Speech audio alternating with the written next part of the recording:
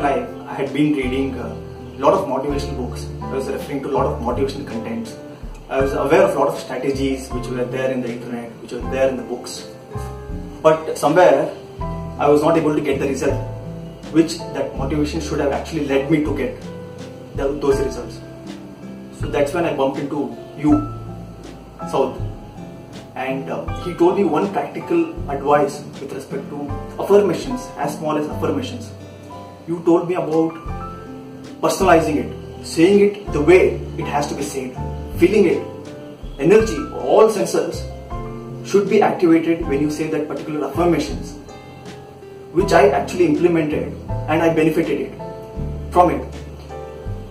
Affirmations, writing down affirmations, saying affirmations in just a normal tone does not work.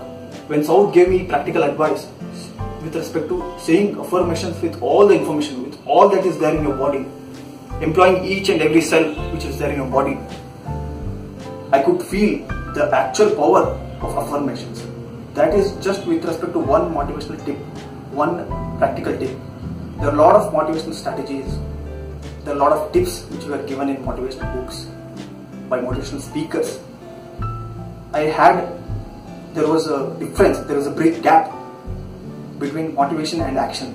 And Saud, with your practical tips, a lot of practical tips, affirmation is just one which I referred here.